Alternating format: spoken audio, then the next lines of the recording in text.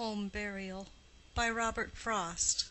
1900. By Becky Crackle. November 16th, 2006. Canal Winchester, Ohio. He saw her from the bottom of the stairs before she saw him. She was starting down, looking back over her shoulder at some fear. She took a doubtful step, and then undid it, to raise herself and look again. He spoke, advancing toward her. "What is it you see from up there always? For I want to know." She turned and sank upon her skirts at that, and her face changed from terrified to dull. He said, to gain time, "What is it you see?" mounting until she cowered under him. "I will find out now. You must tell me, dear." She, in her place, refused him any help, with the least stiffening of her neck, and silence. She let him look, sure that he wouldn't see. Blind creature! And a while he didn't see. But at last he murmured, "Oh," and again, "Oh." "What is it? What?" she said. "Just that I see." "You don't," she challenged. "Tell me what it is." "The wonder is I didn't see it at once. I never noticed it from here before. I must be wonted to it, that's the reason. The little graveyard where my people are. So small, the window frames the whole of it.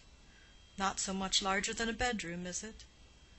There are 3 stones of slate and 1 of marble, broad-shouldered little slabs there in the sunlight on the side hill.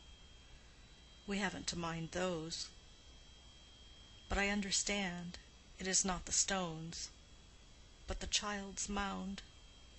"Don't, don't, don't!" she cried. She withdrew, shrinking from beneath his arm that rested on the banister, and slid downstairs, and turned on him with such a daunting look.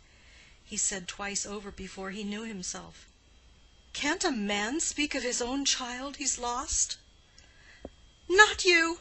Oh, where's my hat? Oh, I don't need it. I must get out of here. I must get air. I don't know rightly whether any man can. Amy, don't go to some one else this time. Listen to me. I won't come down the stairs." He sat and fixed his chin between his fists. "There's something I should like to ask you, dear." "You don't know how to ask it." "Help me, then." Her fingers moved the latch for all reply. "My words are nearly always an offense. I don't know how to speak of anything so as to please you. But I might be taught, I should suppose. I can't say I see how. A man must partly give up being a man with women folk. We could have some arrangement by which I'd bind myself to keep hands off anything special you're a mind to name, though I don't like such things 'twixt those that love. 2 that don't love can't live together without them, but 2 that do can't live together with them." She moved the latch a little. "Don't go. Don't carry it to some one else this time. Tell me about it if it's something human. Let me into your grief. I'm not so much unlike other folks as your standing there apart would make me out. Give me my chance. I do think, though, you overdo it a little. What was it brought you up to think it the thing to take your mother loss of a first child so inconsolably, in the face of love? You'd think his memory might be satisfied—" "There you go sneering now." "I'm not. You make me angry. I'll come down to you. God, what a woman! And it's come to this, a man can't speak of his own child that's dead." "You can't, because you don't know how. If you had any feelings, you that dug with your own hand—" "How could you, his little grave? I saw you from that very window there, making the gravel leap and leap in air, leap up like that, and land so lightly, and roll back down the mound beside the hole. I thought, who is that man? I didn't know you. And I crept down the stairs and up the stairs to look again, and still your spade kept lifting. Then you came in. I heard your rumbling voice out in the kitchen, and I don't know why, but I went near to see with my own eyes. You could sit there with the stains on your shoes of the fresh earth from your own baby's grave, and talk about your everyday concerns. You had stood the spade up against the wall, outside there in the entry, for I saw it. I shall laugh the worst laugh I ever laughed. I'm cursed. God, if I don't believe I'm cursed.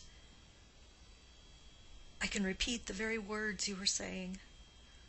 3 foggy mornings and 1 rainy day will rot the best birch fence a man can build. Think of it! Talk like that at such a time. What had how long it takes a birch to rot to do with what was in the darkened parlor? You couldn't care. The nearest friends can go with any one to death, come so far short they might as well not try to go at all. No, from the time when one is sick to death, one is alone, and he dies more alone. Friends make pretense of following to the grave, but before one is in it their minds are turned and making the best of their way back to life and living people and things they understand. But the world's evil. I won't have grief so if I can change it. Oh, I won't, I won't. There, you have said it all, and you feel better. You won't go now. You're crying. Close the door. The heart's gone out of it. Why keep it up? Amy, there's someone coming down the road. You! Oh, you think the talk is all. I must go. Somewhere out of this house. How can I make you? If you do. She was opening the door wider. Where do you mean to go? First tell me that. I'll follow and bring you back by force. I will. End of Home Burial. This recording is in the public domain.